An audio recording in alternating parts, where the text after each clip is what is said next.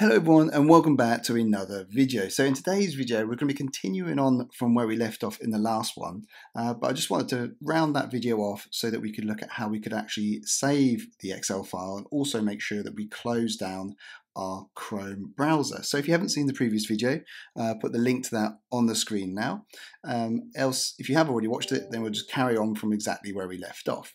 So you may remember that we'd got all of these steps that we see on the screen here, where we had opened up Chrome, we had navigated through Amazon, and we'd exported a list of all the Excel books that met our criteria. So what we're going to do is follow on from that and just finish this off to make it all nice, neat and tidy.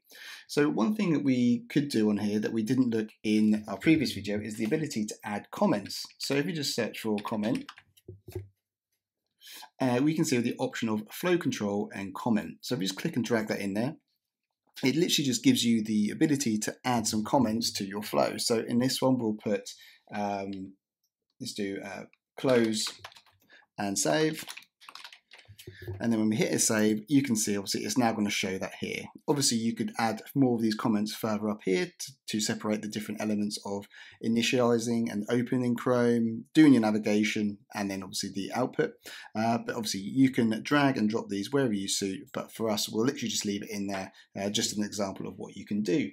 So the next thing you're then going to want to be able to do on here is, obviously we've got this Excel file here, which has got all of our data from Amazon, but we want to now save that file. But because this flow could work, or it will run at least daily, but it might run multiple times per day, I want to extract the current date and time so that I can incorporate that into the file name.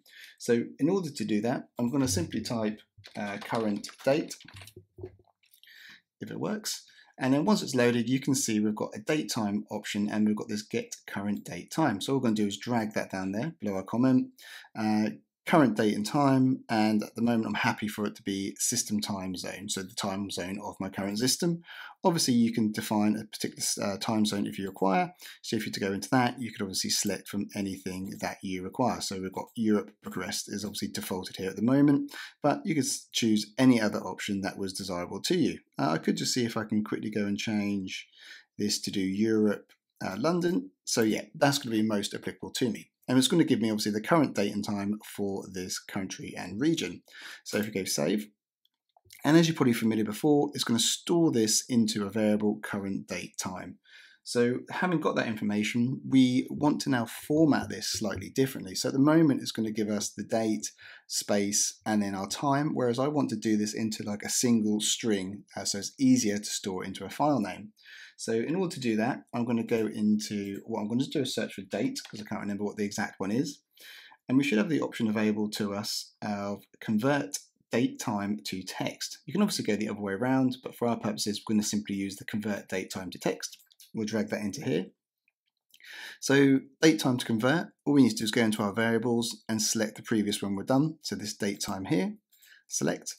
Format to use, well, we want to use a custom format.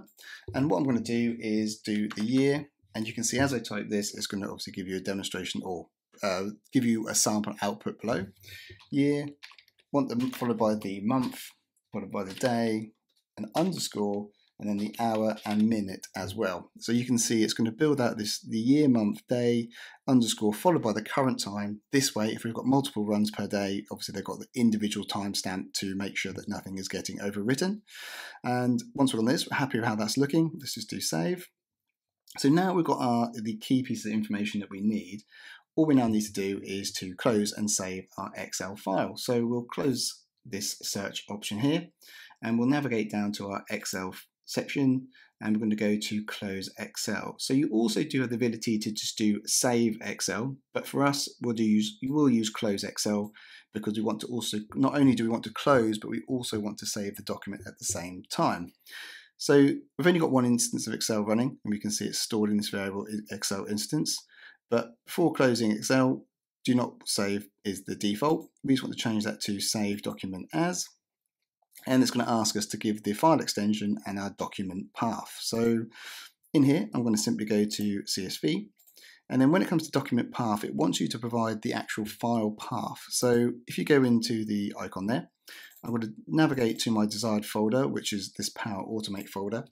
And what I want to call this is Amazon Excel, and followed by an underscore. So this is going to be the file name, but we're not quite finished yet. But once I hit OK, what would happen by default if I did nothing more is every time this flow runs, it would save the file name Amazon Excel underscore, obviously as a CSV.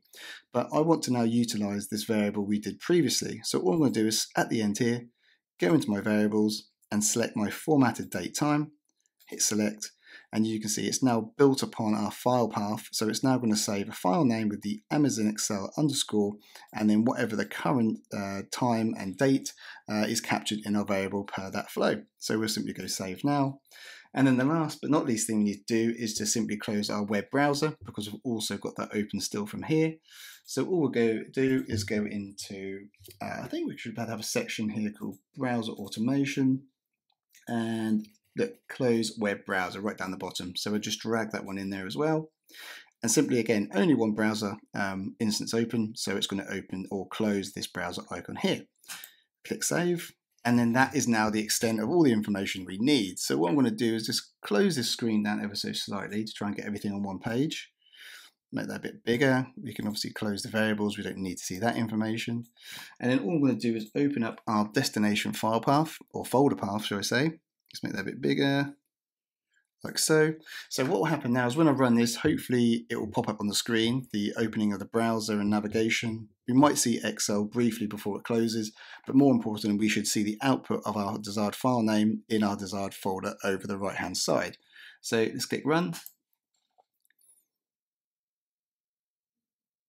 Okay, there's the browser opening now, and you should see it will go down and navigate through our search term Excel and search for that. And then briefly you might see Excel pop up with the outputted data.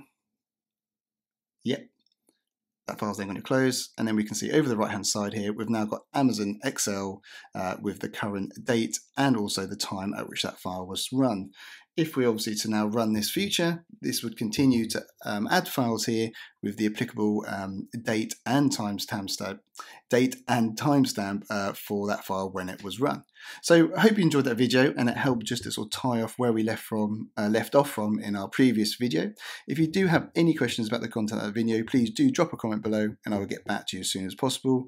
Also, if you did enjoy that video, please don't forget to hit the like button. It's not only greatly appreciated by me, but does help that all-important YouTube algorithm. And if it's the first time seeing one of our videos, or you've watched them before and you've still yet to subscribe, please do hit that subscribe button now, and also the bell notification button. That way you'll be notified of all other videos when they come out in the future. So thank you very much for watching, and we'll see you next video.